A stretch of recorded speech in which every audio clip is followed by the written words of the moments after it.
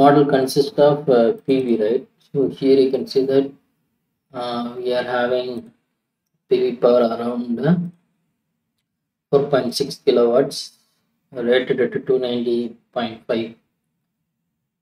Okay, and then peak current is around 16.14 amps. And then here we have the boost converter. The boost converter going to be controlled by means of P and MPPT. So here we are using P and MPPT,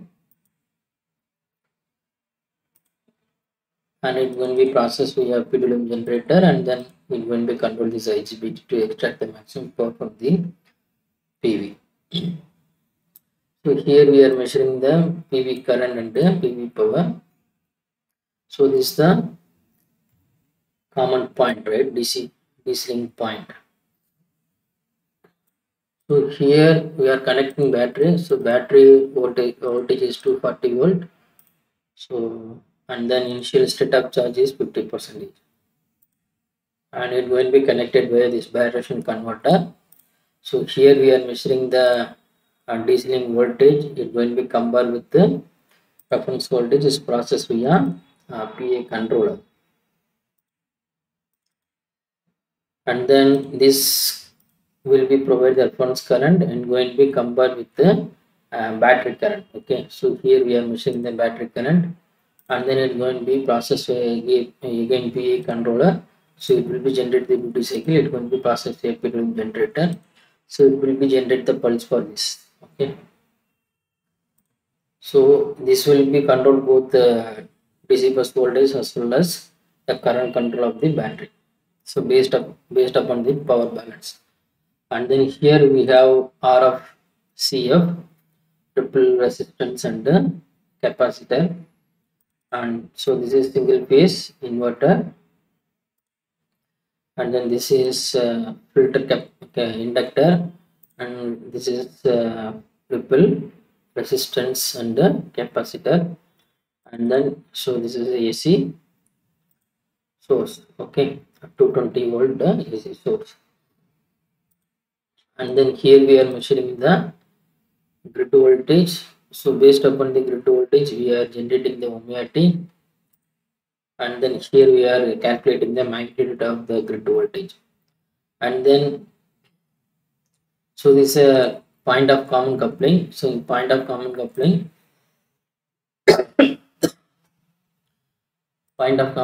we are measuring the load current. So in this, okay, so here we have three type of load. So this load always connected to the system. So this load will be 10 on after 0.5 second, and this load will be connected in between 0.6 to 0.7. So for creating the variable load concept. Okay,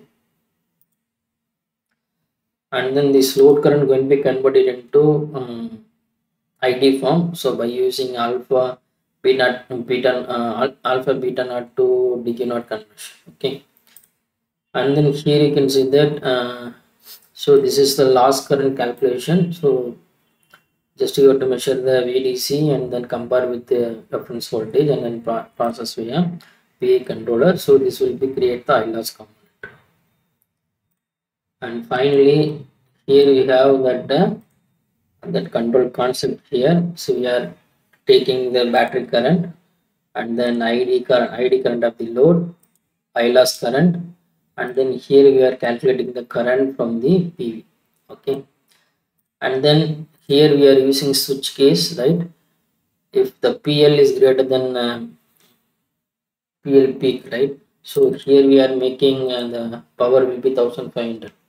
If PL, that means load power is more than 1500, so this will be considered as a reference current. If PL is less than 1500, so during the time, so this will be going to be considered as a, that means grid will be going to be operated at constant power mode operation. Okay, so for that here we have the P reference and then corresponding current calculation.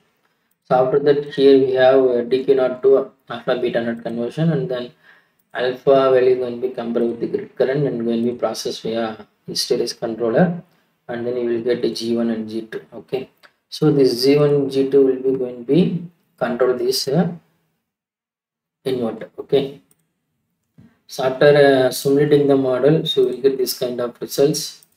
So here you can see that the green color, right? The green color one is the PV power, and then this one the is like purple color, right? So this is known as load power, and then the brown color nothing but grid power, and then the light yellow color, right? This one is battery power. Okay, so initially PV having some power is around 1200 watts. So initially grid will be supplying power from, you can see that from 0.1, right?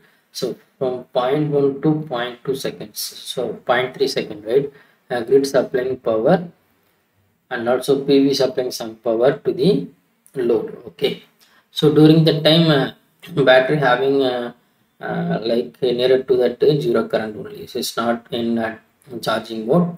So once the PV, sorry, grid power, right, reaches nearer to that load power, right, during that time battery will be going for charging mode, so it will start to charging mode. Okay, at the time of 0.3 second, right, so PV power is increased from 1200 to around 2400.